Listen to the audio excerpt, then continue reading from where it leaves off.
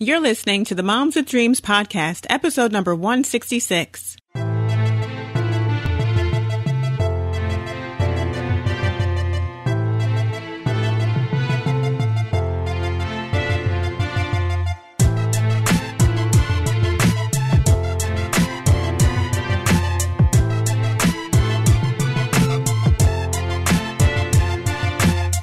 Hello. Welcome back to the Moms with Dreams podcast. I am your host, and I'm so excited to be here. I'm Erica Blocker, the creator of this podcast, and I do this because I absolutely love empowering and inspiring moms to follow their dreams without feeling guilty or selfish. And why do I love doing this so much? Well, because that's my story.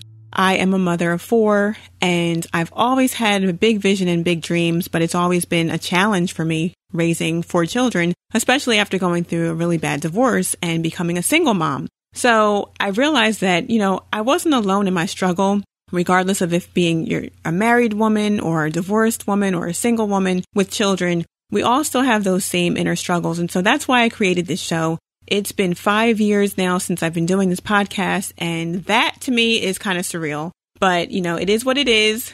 Time doesn't stand still for any of us, right? And here I am 5 years later, still rocking with you here on the Moms with Dreams show and loving every minute of it. So today I have the pleasure of introducing you to Tracy Hazzard. And Tracy Hazzard is one of those women who, you can't never imagine her not having the right answer or not having what you need when you go to her for help.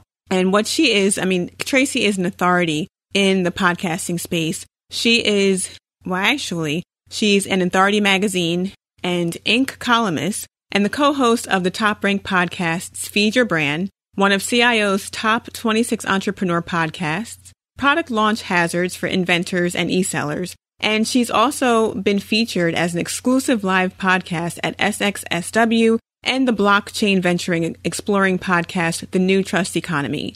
With a constant stream of content and products from her Brandcasters Authority platform, Poditize, Tracy influences and casts branded content and $2 billion worth of products and innovation around the world. So Tracy's amazing, and you're going to hear from her in a few minutes. But I also want you to listen, in addition to her expertise and the things that she's going to share with you, I want you to listen to her from a mom's perspective too, and from a woman's perspective, and listen for what you can pick up and apply to your particular life and your story. Even if it doesn't sound like Tracy's story, or you're not doing the same thing that Tracy's doing, or have no aspiration to do what Tracy's doing, you still will pick up something here from our conversation. I know that you will. So this is really good, especially if you are looking to become a podcaster or are a new podcaster. Tracy shares lots of good information about connecting with your listeners, creating stuff of high value, content, whether that's content shows, whatever you're doing in the podcasting space. So this is really good. I'm not going to give it away. So without any further ado, here is my interview with Tracy Hazzard.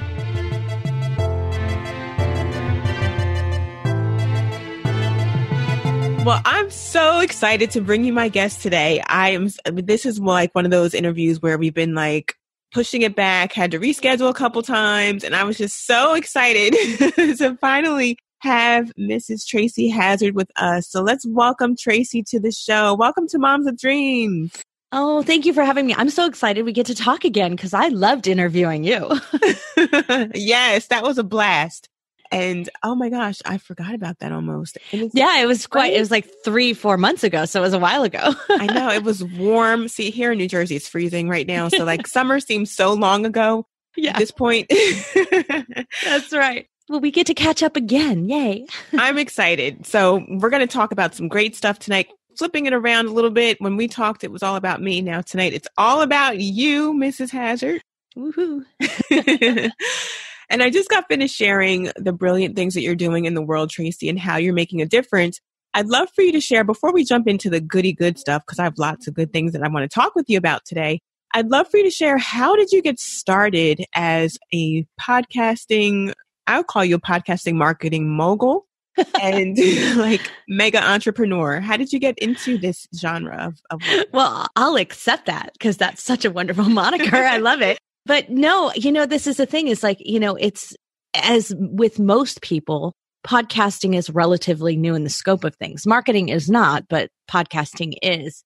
I have been working in design, development, products, and marketing for 27 years. So for a really long time. And most of that is spent on understanding consumer behavior, retail, understanding the needs of, who's ever going to consume it. It might be in a business to business or a business to consumer situation. So understanding the heads of where they are. So it wasn't all that, difficult for me to start thinking about my customers are podcasters and their customers are podcast listeners. So we have to put our minds in the mindset of that. And when you are centric around your consumer or your customer, however you want to look at it, when you're centric around that, everything just really flows easily. So 5 years ago, I started my first podcast trying to be focused on, serving my community. And fast forward to it, everyone who was a podcaster begged me to do the same for them. And that's how I have this business Poditize right now. And, we love what we do, but at the end of the day, it's all about being really focused on who your client is. That makes so much sense. And I think that when we take that approach, and no matter what you're doing, right, if you are focused on your consumers' needs, what they want, why they're coming to you, then you can really serve them in a way that no one else can. Right. Absolutely. And, it's also not just understanding it from what do I bring them from a solutions, but why are they even looking for things? Why are they out there looking for information? What are the moms with dreams listening to you for? Right. And as I think about that, then I think about how I can serve as the best representative and bringing that forth to you because, in a way, you're my client here because I'm your guest. Right. And so if I always think about that and put myself in that situation, you're actually really always in a service mindset first.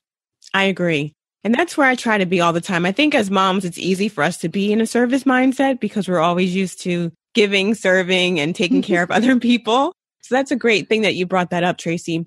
And so how does someone work with you? I know that you do a lot of the marketing behind the scenes and pretty much allow or give podcasts the visibility that they need in the marketplace across all types of platforms. So how does that work?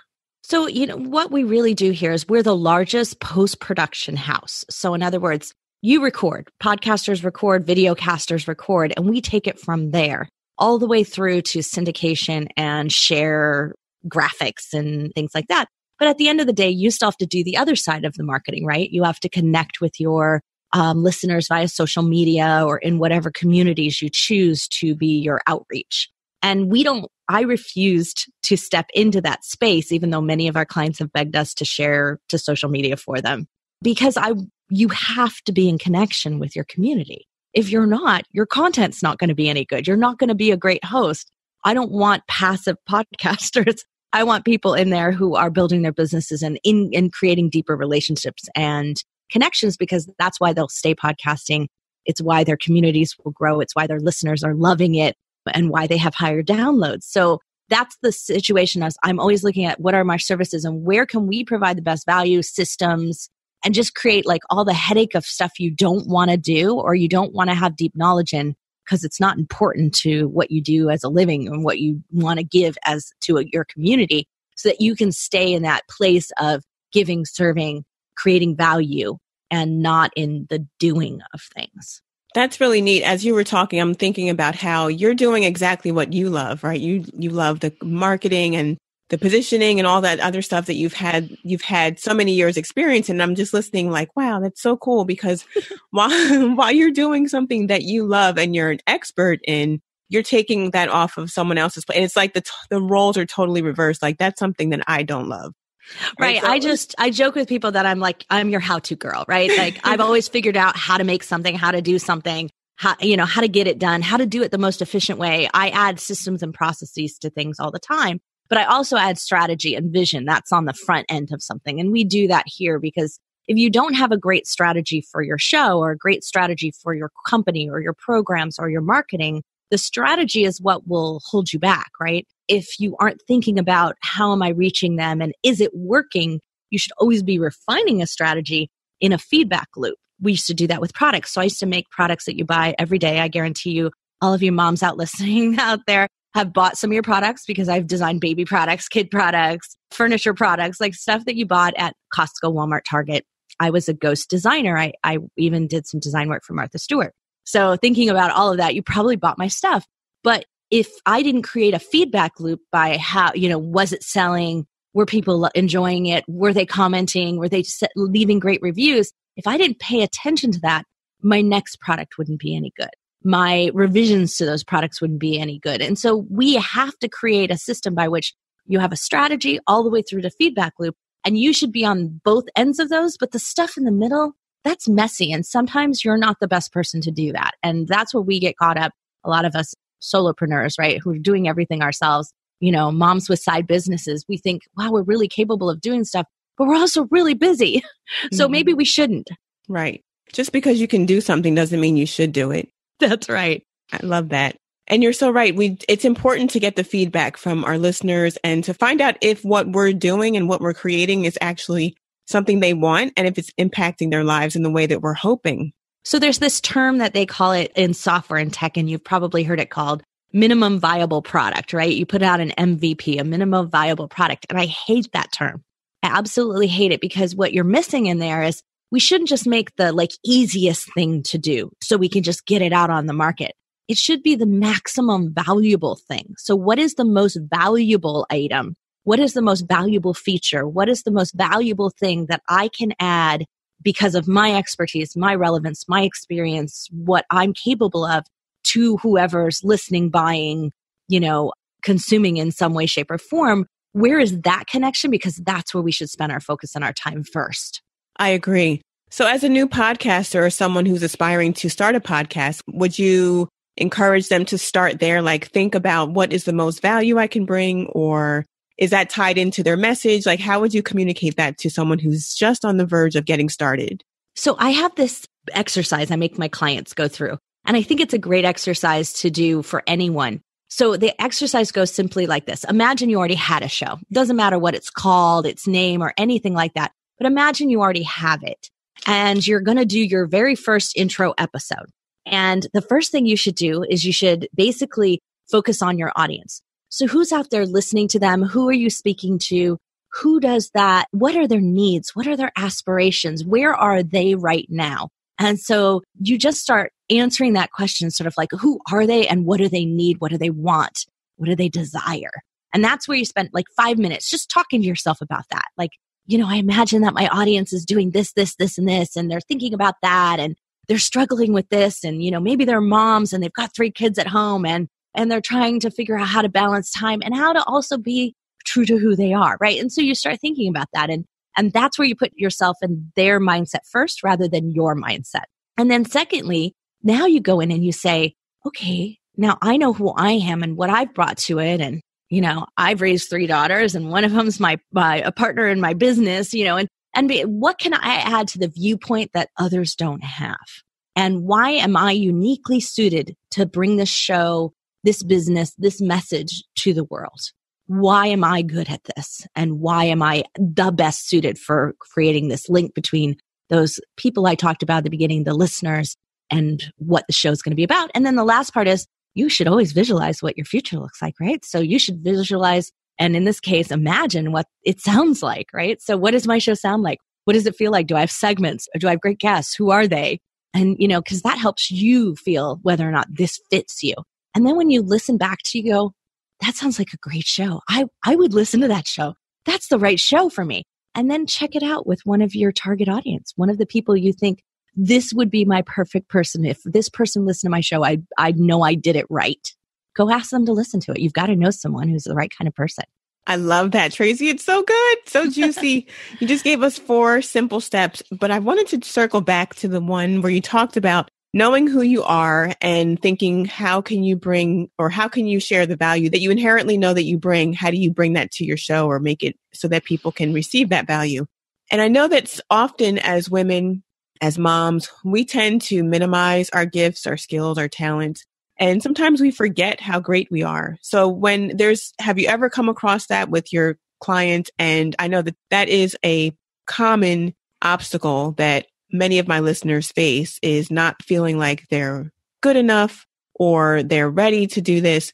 What would you say to encourage them if they're struggling with identifying their greatness? So I'm a big fan of diving in and doing things. But I'm also a big fan of making sure that it's right fit for you. So I love ways. It's one of the main reasons I started podcasting to begin with, because it was simple and easy for me to access the technology and try it, right? It wasn't a lot. I didn't risk a lot doing it.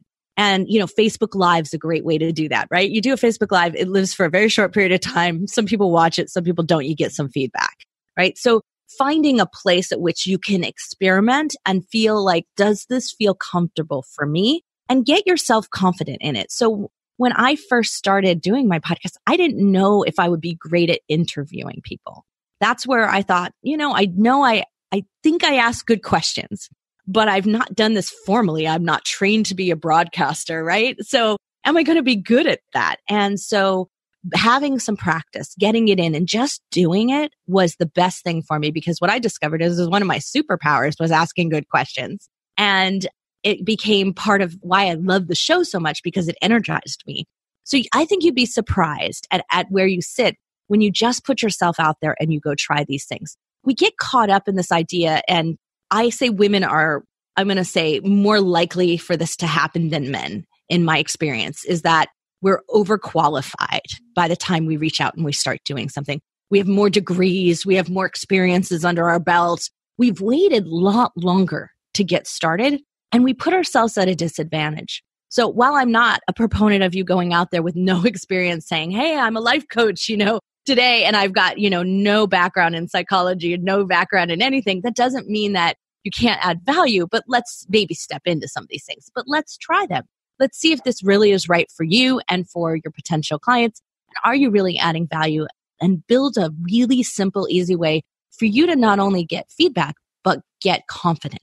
So good. Thank you, Tracy. That was great. And I know that really helped someone who's been struggling with that. So I really, really appreciate that response. And I wanted to also talk with you about the fact that you raised 3 daughters, and you mentioned that one of them is your business partner. So I haven't raised them all. I'm still raising 2 of them. So let's go. Right. Yeah. You're raising 3 daughters, and you're also simultaneously running a business, and you're a wife, and you have so many things going on. So Let's talk about that portion, because that is the juiciness as well. How did you do all of that?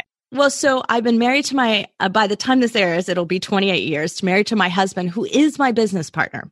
And we've worked on and off together pretty much almost our entire marriage. And most people can't fathom that.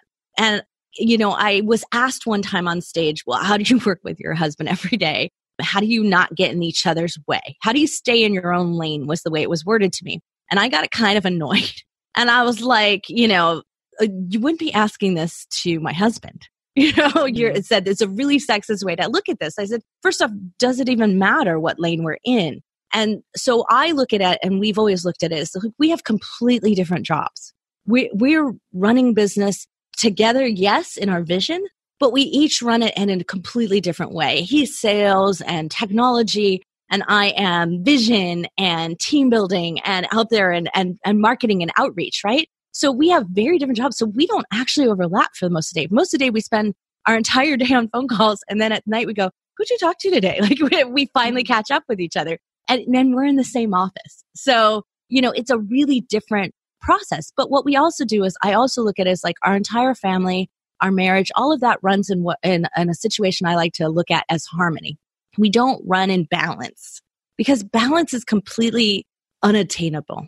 It's not sustainable. We can't stand on one foot for a really long time, balance in a yoga pose, whatever it might be, right? We can't do that forever, but we can take the high road, take the low notes, right? High notes, low notes. We can do all of that, and we each can take over. And when someone has a bad day, the other one's taking up. And last night I was exhausted, and my husband put the kids to bed, even though that's normally my thing. And he gave me just enough breather for me to go, oh gosh, I can relax now. I can take a load off, right? And so we have to have that balance for ourselves so that we can function. And we need to do that as a team, as a group. So we do that as a family here. So let me touch quickly on my kids. So I have 5, 10, and 24. Those are the ages of my girls. And then we have a puppy who's just turning a year old. So, and she's a girl too. So we have all girls here. And there's a very different mentality to our household because we're entrepreneurs as a whole family. and they're all involved in the process. That's how they see it. When my 10-year-old a couple of years ago, the local Staples store was closing. And so we walked out of there after buying something. I said, "Oh, that's probably the last time we'll go into the store again because they're closing." And she says to me, "Where will all the people sleep?" And I looked at her and I was like, "What do you mean where will all the people sleep? They're going to go home." And she says, "You mean they don't live upstairs?" And I said, "No, they don't. That's just at our house." So like our office is in our home, right? So I was like, "That's just at our house." I was like, not everybody's business is like that. And so you don't realize, but you set a different tone, a different normal when you have that kind of entrepreneurial or hey, I'm more than just a mom. I'm more than just a wife. I'm all of these things together, and we're all in it together. That's awesome. So when you say you're all in it together, do all of your children work in some aspect of the business, or do they just kind of like help out? Or when you guys are doing something and need some additional help, how does that work? So at times they, occasionally there's like envelope stuffing and some fun stuff that they can do. But no, for them, I mean, we don't put our children to work here. Although so our very first business that we did together was stylus pens for handheld computers. I'm dating myself way back to the late 90s. And my daughter, who is now our operations officer for our company here, the older one, she was 5 at the time then. And we would be assembling stylus pens to get them out to customers in the early days. And she was like a line manager. So she was set up to be an operations manager from the day she was born, basically. And she would go in and she would tell people, "You're assembling them wrong. You should do it in this order, put the ink in, then put this in, and then put it in the package." And she would at 5 years old, tell them all what to do. And we would have these assembly parties with our family and friends and pay them all with dinner just so we could, get our early production done. And so, that kind of thing, I look at that and I go, they learn great skills by just being around. They learned ways to do things. They may not have done the actual work yet, but, if they want to, they can. Mm-hmm. And they're also exposed to the entrepreneurial mindset at a young age, which many children don't have that experience because we're taught to go to school, get a good education, get a job, work for someone else, build someone else's dreams. And I love that your girls are in it. Like they're in. That's right. They're in it. They're so entrenched with, they're right there with you and they see the value of working for yourself and building your own dreams. I think that's pretty awesome. Well, we make them feel a part of it too. So, for instance, Tom and I both went to the She Podcast event where you were at as well. And, we both went there and we normally don't always travel together. We try to travel separate, but when there's a big event or something really important, then we will go on occasion. And so that means the girls are at home, that they're being babysat by their older sister, and they don't love it. But we say, "Hey, look, this is what our business needs for us to do. And we need to do this to keep our business growing, which you need to be a willing participant in and help us out by being really good, by helping out, by making sure everybody gets their lunches made, make sure you get to school on time, all of those things. That's your job here. That's your role." And so making them feel empowered and a part of the process that they're participating in our success is really important too. So do you think that plays a part and helps you in a way? Because a lot of moms experience mom guilt when they feel like their business is taking away time from the kids and vice versa. But it sounds like you guys have a nice system going where it's a nice little intertwining of family and business. So do you feel like that helps you not feel guilty because you're still around your kids and they're still involved in some respect? Yeah, absolutely. I mean, I think that mom guilt is our own thing, right? It's not don't get me wrong. My kids occasionally needle me like, "You missed that, Mm-hmm. You missed out on my singing thing, and it happens. It does happen. But, so there's always a little bit of that, but you can let it get to you, or you can say, "You know what, but I was there for these 5 other things that moms who go to a day job would not have been able to do." So, I look at that overall and say, you know what, it all evens out in the end. And I also have a confidence level because I raised one already all the way to 24, right? Mm-hmm. That there is a confidence level that there was no permanent scarring. She turned out pretty great. So, there's a confidence level in that when I guess it's harder when you're all in the middle of all the young ones, right? And so, but mom guilt for me it's self-imposed. And so it requires you to say, "You know what, I'm being unreasonable to myself. I'm not super mom. I'm not superwoman. I can only do what I can. And I show up for the really important things that are important to both me and to them. And when I can't, I make sure that I have a really great proxy and my mom or my dad goes. So they have their grandparents there or, my husband's there, right? We figure out a way to make it work. Right. And then the first thing I do is call them up and say, how'd it go? Right. So that they know that there's still the attention. But feeling guilt is you're guilting yourself in that. And I just don't believe in that. It's something that I am not going to shut down who I am because I don't think that's the best representation for my kids. It's not that they're not important to me. They're extremely important. And everything that they do, I'm super proud of and interested in. But that doesn't mean that requires me to sacrifice everything of who I am and what I do, because I think I'm making the world a better place so that people can have their podcasts out there that can help them be better moms than they, had for themselves, or that, be better parents. And there's podcasts out there because I made that happen, because I made a system for that. So more people are being impacted and helped. And that to me is a power, right? So I live in that the impact, the ripples, all of those things are just as important, because that makes the world a better place around my girls too. Absolutely.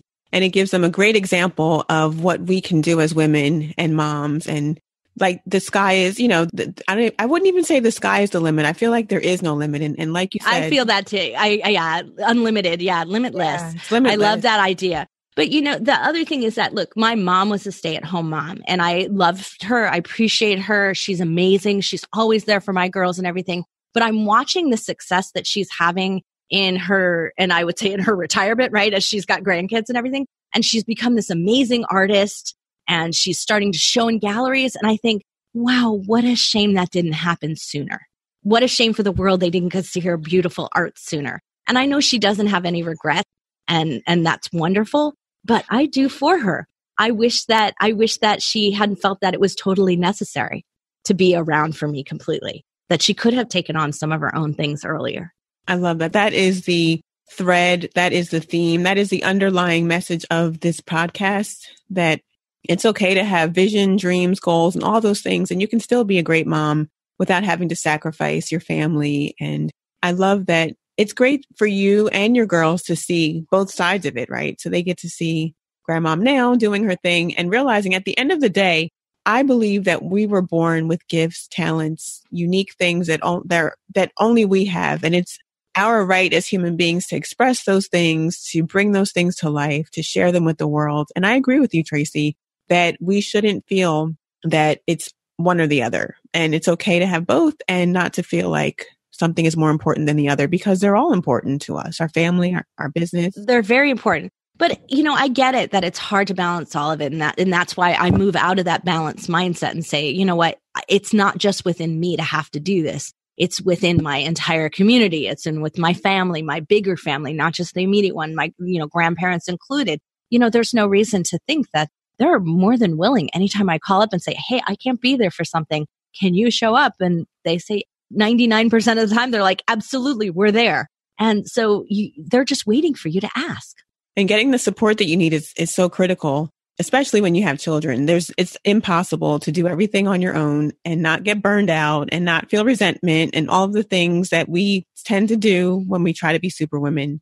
That's right. Absolutely. And the thing is that I want to also have the ability to not be overwhelmed by my day-to-day, right? So I want to make sure that, at night when it's bedtime and I'm fresh and I'm able to look at them and go, what did you do today? And how's your day? And start to see these little wonderful personalities emerging, that I can encourage it, right? That I'm sitting there in the moment of, you've got my attention and I'm here for you. I want that to be the case rather than it all feeling like overwhelming and too much for one person to take. Not that doesn't happen on occasion to everyone, it does, but especially as we get towards the holidays and other things like that. But if I can sit in this place where this is my moment with them, that's my time, they're the focus, they feel that. And that's way more important at the end of the day than the amount of time. It's that quality of that time. Absolutely. I so agree with you. And so, Tracy, I know that you have, in addition to what you're currently doing, you have some other projects on the horizon. Tell us what we can look forward to from you very soon. So I'm excited. We've got a new microphone coming out in the future. Like that's coming out in 2020. So probably by the time this airs, it'll be out, or at least pretty close to out. And exciting because it's going to help live streamers and YouTubers and those doing video, because there's a lot more of that going on. So, now I'm integrating my product world with my podcast world. And I love that. That's been exciting fun for me. I mean, I'm just looking to really hit all of 2020 and moving into 2021 with just massive expansion as much as we can to growing what we're doing in podcasting, getting it out there. Because what I'm hearing back and what I'm excited about is that when we grow and our clients grow, their businesses grow. And that has just this amazing impact and ripples that are going through it of success. And that's what I want. I want to keep people going. Yes. And it has to feel good to know that you are part of that ripple. Like you can see your place in it where it's like you said earlier, you did that. You were able to create those things and make that change in the world. And it's it's really a great feeling to know that you contributed to the value or changing someone's life or just making a difference in the way that we do. Yeah, we think of things so transactionally a lot of times. And instead, if we pull back and we start to think of things on how does this feel? How is this moving? Do I see the vision for it? Am I making progress towards that vision? And living in that energy of it, that's where I want to be, because it's much more rewarding in the end of the day than if I just look at the transactional value of something.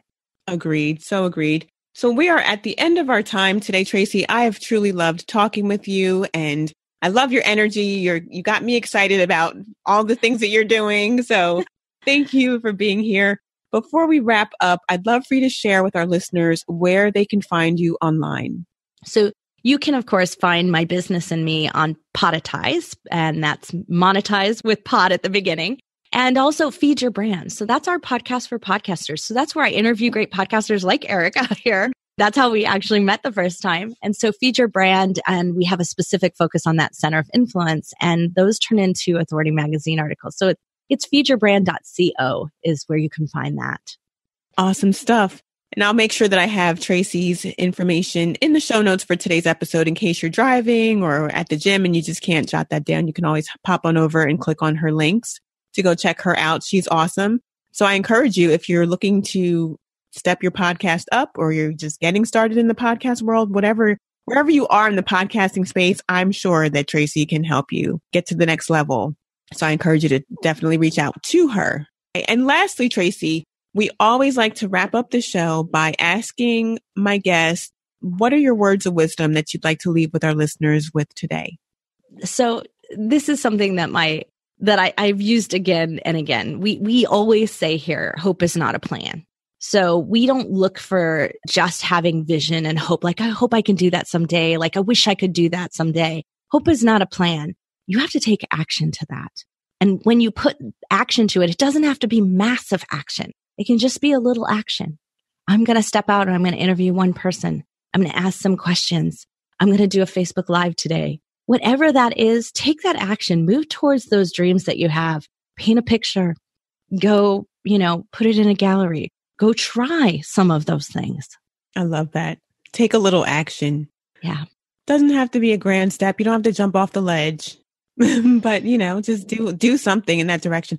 And I think the more we take those small steps, the more confidence we gain. And also the clearer their vision becomes, because now we can actually see that it's right here. Like the whole time it was right in front of me. And all I had to do was take that step. Well, absolutely. Because if we just talk a good game, right? People don't take us as seriously around it. But the minute we take a step towards something and other people see it, they'd say, oh, I have somebody to introduce you to, or, oh, my friend owns a gallery, or, whatever that might be, right? They start seeing something and they step up to help. So like the universe steps up to put it in front of you. Absolutely. I love it. Such great stuff. Such great wisdom. And I love the insight that you shared, Tracy. Thank you so much for being a guest here on the Moms with Dreams show. We enjoyed you. And I want to congratulate you on all of your success. Continue to do great work and make a difference in the world. Oh, thank you, Erica. And thank you for all you bring to Moms with Dreams. So, did you enjoy that conversation I had with Mrs. Hazzard? Isn't she awesome? I love when she said that when you are centric around your customers or consumers, everything flows really easily.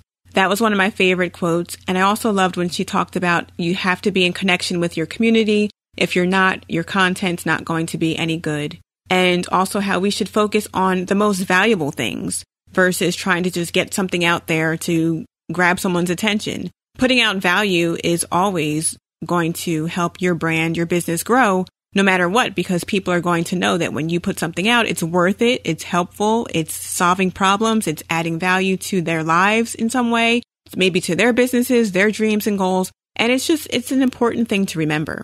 It's so easy to get caught up in like the shiny objects of business building and what everyone's doing. But when you dial back to the basics and the foundation of what successful businesses are doing, Tracy talked a lot about that today with you. So I hope you grabbed some golden nuggets. I hope you heard something that inspired you, that encouraged you, that maybe gave you that answer to the problem you've been struggling with.